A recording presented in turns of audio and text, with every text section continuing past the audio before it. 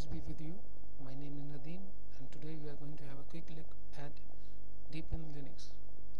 Deepin Linux is a Chinese distribution based on Ubuntu 11.10 running the Gnome-Shell, but they have customized it in a beautiful way and have made it a lot more useful than the default Gnome-Shell setup. Let's have a look at their website. Sorry for the slow internet speed in advance.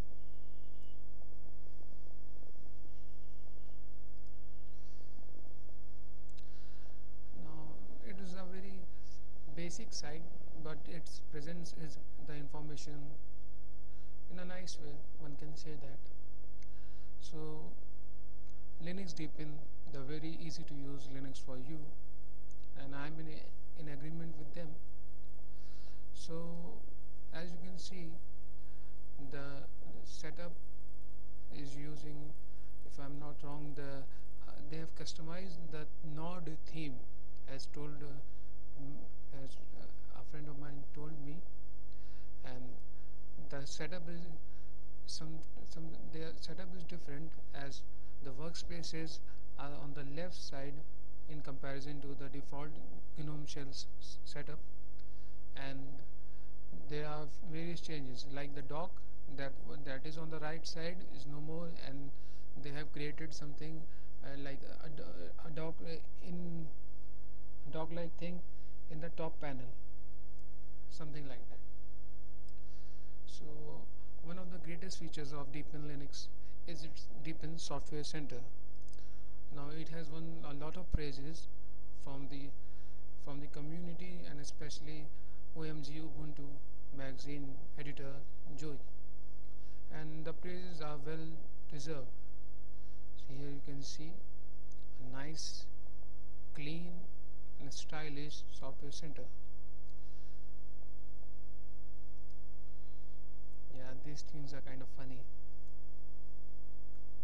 and it comes with some themes also. So by default it comes with this theme, but as I am in a cosmic mood right now, funny way to say it, I'm using this one. So it's nice.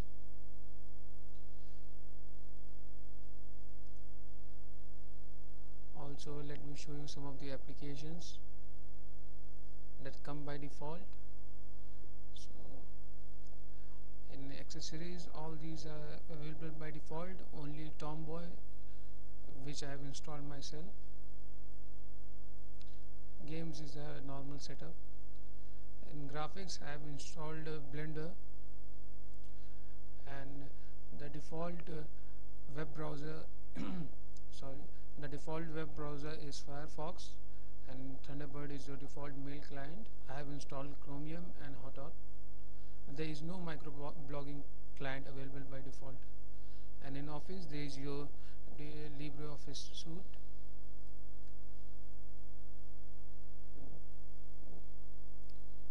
Synaptic also does not come pre-installed, so I have installed it. Deadbeef is your default music player. M player is your default media player, and VLC is also comes pre-installed. I have installed Audacity and movie player, that's Totem, and OpenShot also. Let's have a look at advanced settings and see what all changes and what all extensions are we running.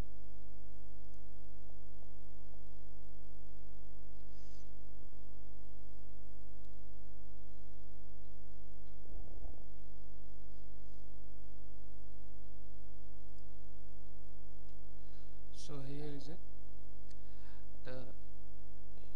These are the extensions running by default, and some are very intuitive, like this Deepin Enhance All Tab 3D Switcher extension. It gets activated by Alt and grab the key above tab, so it works kind of like this. Cool. This is a terminal on which the recording of this screencast is going on. I like this task switcher, very intuitive. And this is your basic one. Also they have some enhancement, like the dock which is provided by default in Gnome-Shell. They have there is a extension. Yes, the Deepin enhanced dock extension that will, because of which these things appear over here. All in all, it is a nice distro. One thing more, the desktop background that come with pre-installed are also quite beautiful. Like, let me show you one.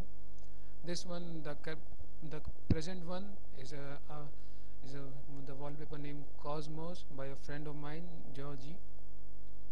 But the default wallpapers are also quite good. Like this. This one is also excellent. This one is beautiful.